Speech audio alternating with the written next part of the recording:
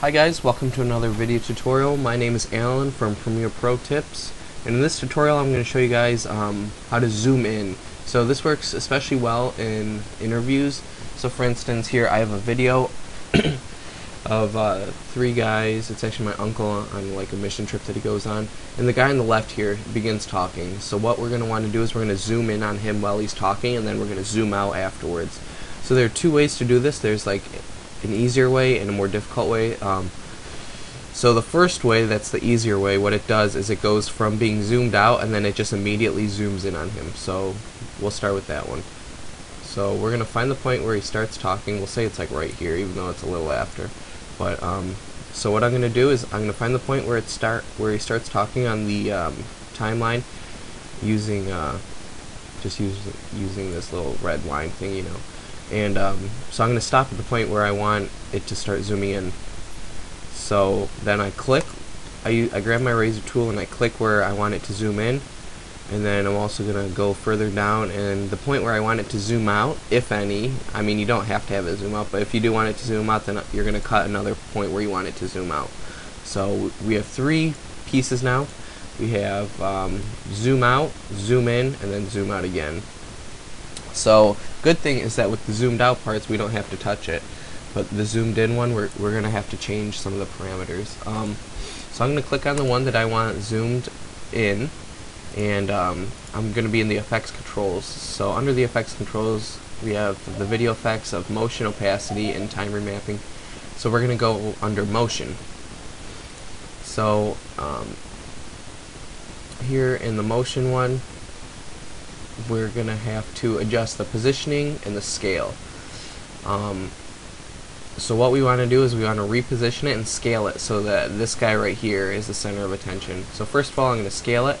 So make sure that the correct video or the correct piece of it is selected right there. As you can see, it's a little darker, so it is selected. So we're going to want to go under scale. We're going to grab it and we're going to click and drag to the right, and what that'll do is it zooms it in some. So like let's say that's how much we want it zoomed in on him, and then we're also going to reposition it. So if you just click on the motion part right there, it'll you'll get like this, I don't even know what it is, like a crosshair kind of, and then you can just click and grab it.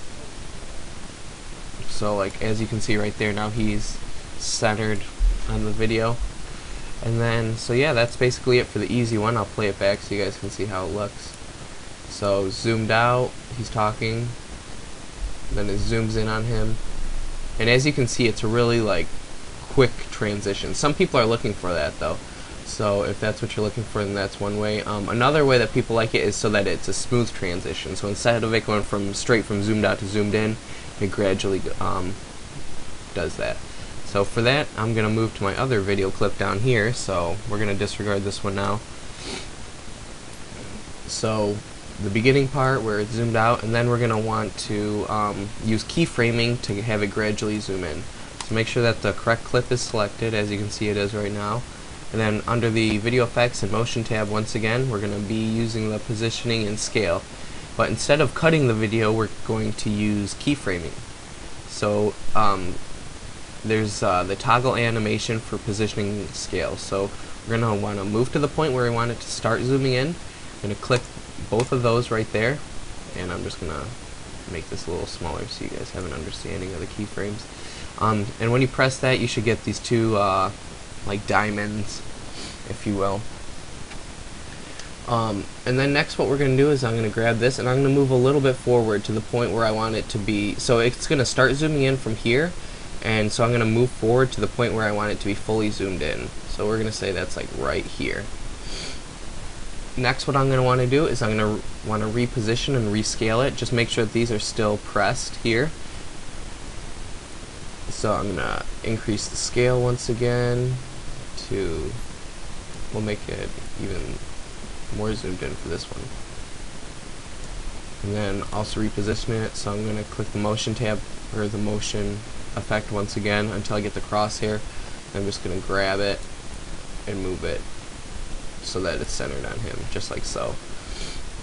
So far what we have, I'm going to go back. So far we have it zoomed out, and then right now we reach the point where it starts zooming in, and then it zooms in on him, and we're going to have it so he talks for a little bit. So at the point where you want it to start zooming out, we want to position it right there. So let's say right here is the point where I want it to stop or start zooming out. So I'm going to move the I don't even know what that thing's called, but just basically where you're at in your timeline, you want it to move it there, and then we're going to press these buttons right here, add/remove keyframe. So we're going to press that, one for each of them. It's going to give you another pair of diamonds, and then we're going to move to the part where we want it to be fully zoomed out. So let's say right there. So I just moved it a little further along the timeline.